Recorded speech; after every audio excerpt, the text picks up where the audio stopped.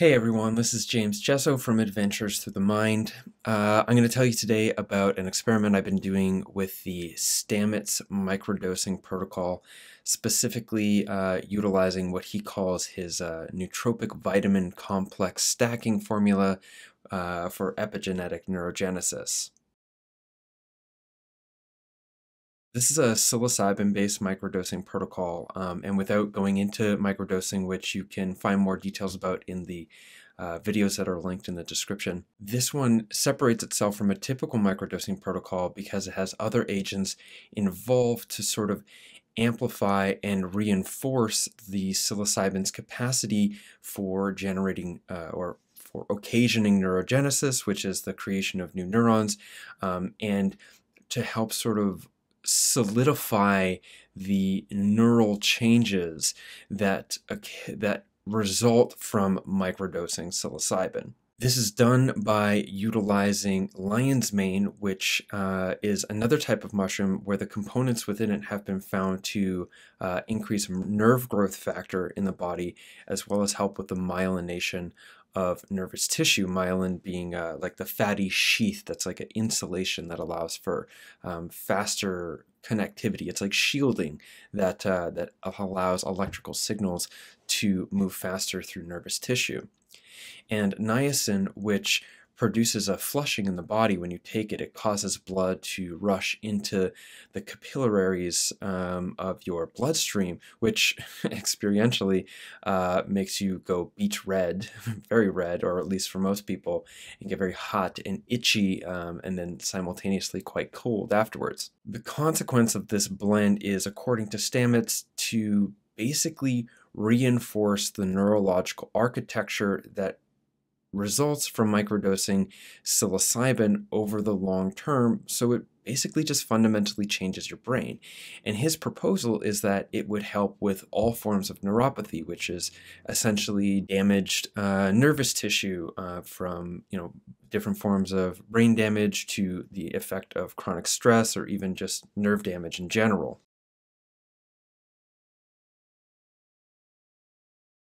Psilocybin gets into the bloodstream and it starts to make these changes in neural connections as a consequence of taking it, that it manifests experientially, and us engaging that experience and self-regulating ourselves through it has a consequence on our neural architecture, simply because neuroplasticity states whatever you're doing, your brain gets better at doing whatever it is that you do.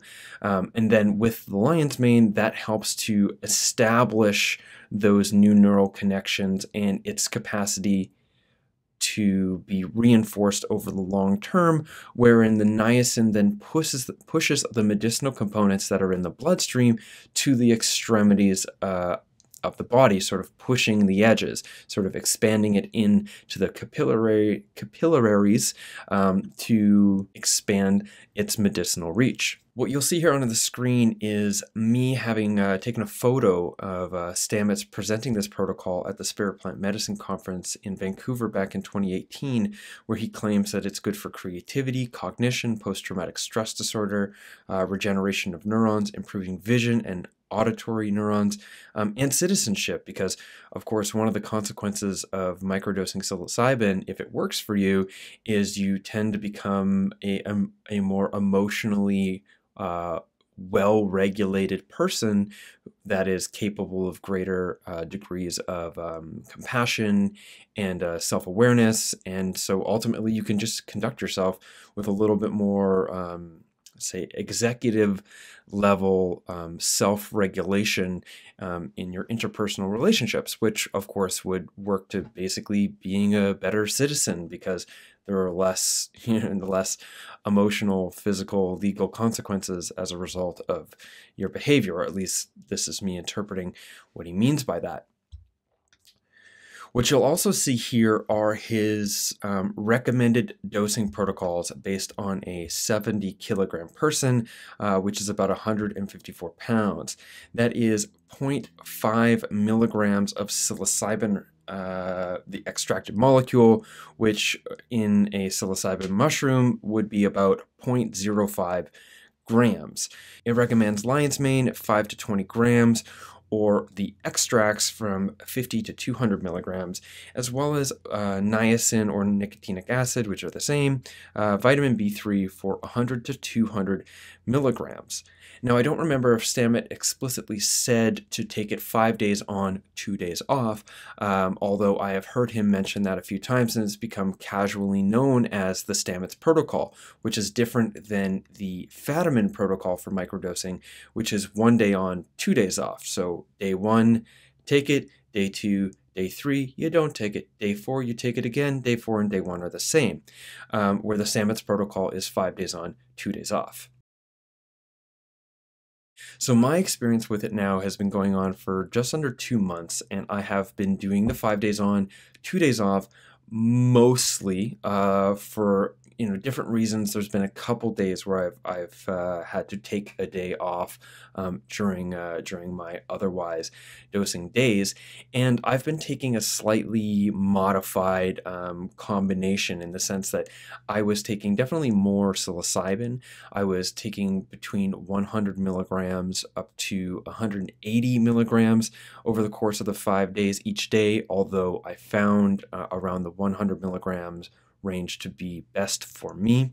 As for the lion's mane, I was taking 500 milligrams of it throughout the course of the day. I don't want to tell you what product I was using, because I don't want to promote a product company that I have no affiliation with, but I was taking a pretty standard low price lion's mane supplement from a very common supplements company here in Canada. And for the niacin, I was actually taking 500 milligrams, which is apparently a really huge dose. And I didn't know that when I bought the niacin. I hadn't reviewed the milligrams. I just went out and I bought the supplements, and didn't realize that the niacin I bought was quite a strong, quite a strong dose. Now, from what I understand with Stamets' intentions around the particular combination and dosages that he presents here, is that it's looking for minimum effective dose. So this is how much you would need to take for this to have effect, but not to be an overwhelming experience, to make it easier for basically the average person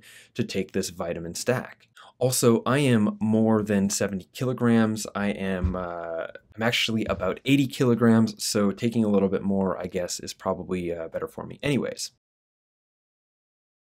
Now, before I tell you my results, I think it's good for you to know why I started to take it, or do this stack. The general reason is because I'm just deeply interested in psychedelic culture, and I'm a creative entrepreneur, and I'm always looking for ways to better optimize my workflow and my mental health, and my physical health, and to learn and grow in the process.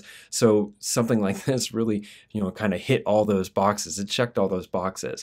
But what my specific intention had to do with finding new ways to address my ADHD, and to see what it might be able to offer insofar as the consequences of having had 4 concussions over the course of my life, which I do believe are associated with my ADHD, because it is a traumatic brain injury. And there's more to it. ADHD is definitely something that arises as a consequence of cortical development early in life, which is related to, of course, genetic predetermining factors, as well as the sort of environmental factors of early childhood environment, and how certain behaviors are enforced or reinforced, defenses are engaged, or we feel safe, or whatever it is.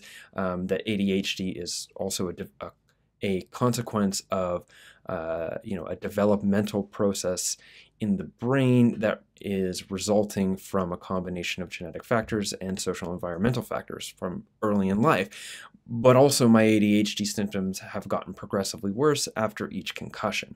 So those are the reasons that I went in. I wanted to see if I could get off taking methylphenidate, which I was taking fairly regularly in order to sustain focus, because otherwise I just get lost, and then I get lost. I can't task switch very well or commit to anything very well throughout the day. And then if I don't do that, I get into this vicious cycle of sort of like seeking a quick dopamine high, which is usually things like Facebook or social media or miscellaneous other things that are not on task to my larger workflow or my larger professional goals or creative goals. And then I start to feel ashamed of myself, which then generates more stress, which then hinders my ability to focus. And it just spirals out, and I end up eating poorly, which then further, damages my brain. So there's a vicious cycle that comes about once that sort of starts in.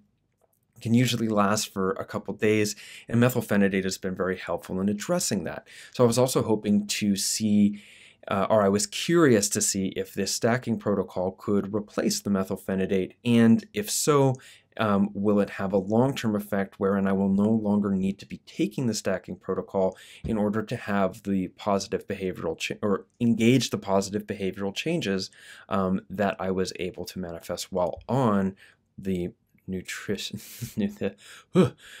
stack. So the results, well, early on, I got very excited about it, and I was euphoric, almost hypomanic. I was like, this is it. Like, this is the way, this is the ticket. I felt great for 2 or 3 days, just, went completely off the methylphenidate, and I was just killing it. I was feeling really amazing. That lasted the whole first week. It lasted the 2 days off. Well, the first week was 3 days on. It lasted the 3 days on. It lasted the 2 days off. But then things got a little bit more complicated as the following Monday, despite taking the dose, I actually didn't feel good at all. I actually felt very worn out. What's interesting is I learned something really valuable about that. So this goes into what I notice now after a few months, is that I am more emotionally stable. I'm generally happier.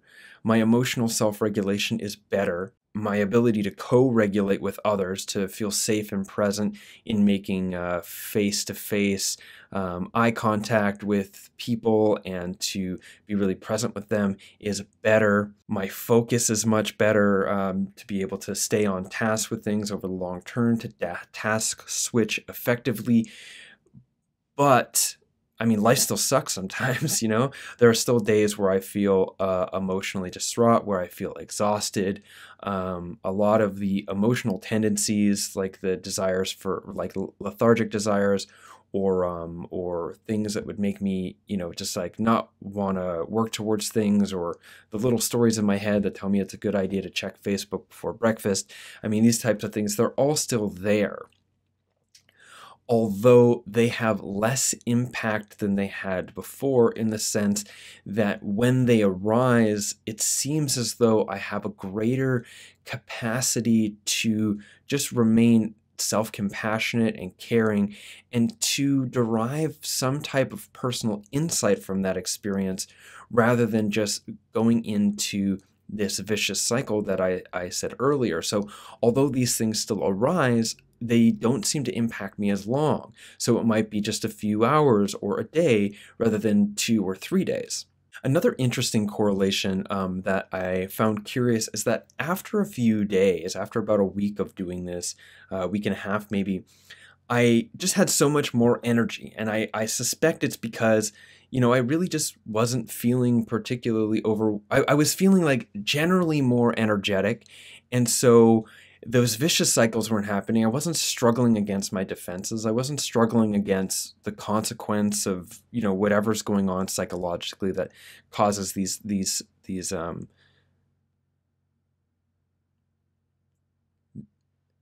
deeply taxing emotional processes. And so I just had extra energy. I started exercising, which it's been pretty hard for me to hold a regular exercise protocol, actually. And I just started exercising enthusiastically. I just had the motivation. And then that motivation mixed with the self-regulation to then also become discipline. And now I've actually been exercising regularly. Is that a result of taking this microdosing protocol? I don't know, but it definitely seemed to be it definitely was something that happened, and something that I think further contributed to the positive effects. Now, there's a couple other things that I found a bit interesting. Is that going into the end of December, just around solstice time, December 21st, which here in Canada are some pretty short days and some really long nights. I mean, there were some nights where I'd go outside at 5:30 p.m. and it was nighttime. And I'd get up at 8 or 9 a.m. and it was still nighttime. So it was like very, very short days, which can be very difficult on the psychology. And even while taking this microdosing protocol, I was feeling, kind of sad, lazy, tired, not self-degrading, which I have normally, and not broken. And I went back into my journals to take a look over the last few years, and it appears as though I've had some sort of mental health crisis every year around that time for as far back as I've been journaling, except for this year. And there are several differences in my life. I'm more mature. I am generally happier, more psychologically, emotionally stable. I have a greater social support system. I have a better living environment. I have a very stable living environment. Anyways, these are all factors.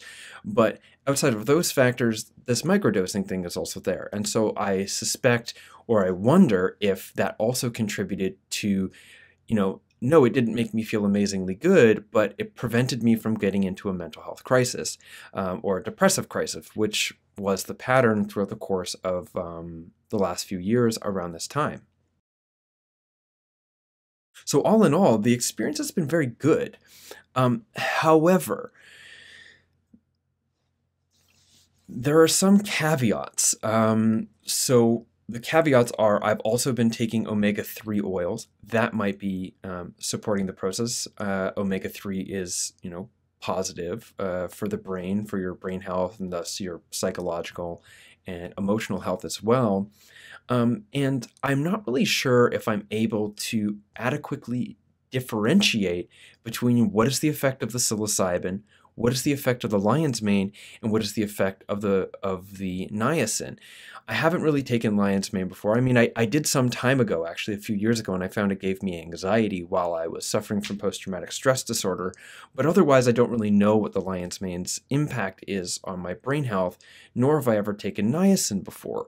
And I'm unable to differentiate basically which one's having a positive effect. Maybe all of them are. And maybe all of them are because all of them are good for me or because they're working synergistically, but I can't tell for sure. Also, I have a beautiful relationship with cannabis, and I use it most nights as a way to unwind and get a good sleep. And I also use it recreationally too, because it makes music sound better and movies more interesting and conversations more engaging, at least up to a certain dose level. So that could be contributing to possibly a limiting effect on the microdosing stack's sort of tendencies to create sort of enthusiasm or sort of high energy states. And the other thing is that it's kind of hard for me to be able to assess myself, if that makes sense. Like it's hard for me to subjectively rate my experiences and be able to compare them over the long term and to make really accurate claims about things, because we are all, and myself included, have a tendency to not be able to see ourselves accurately a lot of the time. So exactly how much different I am or I feel now is kind of tough for me to tell without having done some sort of series of metrics or a battery of tests or something at my basal state before I started this whole thing, and to have had people in the community that I could ask, hey, can you watch my behavior for the next few weeks, and then can you notice my behavior over the next few weeks, and getting reports. This is what good science is. So I can't really say for sure. Yes, I feel better mostly, but could I be convincing myself of that? Could it all be placebo? I don't know. Maybe I only think that I'm feeling better, but I feel about the same. And the fact that I think that I'm feeling better enables me a greater sort of, a stronger psychological, emotional platform to deal with the struggles that arise. I don't know. So there's a lot of factors here. So my subjective reports maybe aren't as accurate as to what is actually happening neurologically at all, really. So another factor to consider is that I wasn't really going in with any like strongly defined neuropathy. Like I wasn't going in with severe memory loss or Alzheimer's or dementia or like nerve pain or hearing loss or eyesight loss. I wasn't going in for any of that. And so the things that I am rating on the increase or decrease in quality of are things that already exist on quite a subtle spectrum. So again, it's kind of hard to really accurately rate what the true objective benefits are. The other factor that I think would be important to consider is that I haven't really taken a break yet. And the real test, I think, of how well these long-term effects will hold, if there are long-term effects, I think will come up when I stop doing this. Now, if I stop doing this and I just revert back to my original state, that might suggest a couple things. One, it might suggest that it didn't actually make any long-term changes in the brain. Although I suspected it would, because neuroplasticity is a very real thing. But if I revert back to the state, it would suggest that no long-term, lasting changes were made as a consequence of this protocol. It could also suggest that the superficiality of this protocol, of the microdosing protocol, which is to say sort of close to the surface. There's not a lot of deep excavation of the subconscious mind and trauma processing happening here. The lack or its superficial nature is not enabling me to appropriately repattern deep psychological tendencies that are contributing to my challenges inside of my daily life with motivation and self-regulation. And so because of that, when I'm no longer supporting myself neurologically, those patterns will ultimately just reestablish themselves, and I'll just go back to the way that I was before the microdosing protocol. These things have yet to be seen. I did take about 4 days off at one point rather than 2. And by the end of the 4th day, I was feeling kind of burnt out, actually, and not very good. But this could have just been a consequence of it being around Christmas time, and things were kind of like beautiful, but also emotionally complex, and a lot of extroversion, a lot more extroversion than I'm used to. And then extroversion mixed with loneliness. And it's just like, it was a complex time. So that could have contributed to it as well. Either way, there are a lot of factors to consider about why this microdosing protocol could have been good. It feels good, but why it might not be as good as I think it is. But all in all, I've had a very positive experience with it. And I think I'm going to continue it for a little while. I'm taking a break right away here for about a week and a half, and it'll include jet lag. So we'll see how that goes. And also I'll be unable to get a rich assessment given the jet lag. But I'm going to take a break from it and assess that in a moment.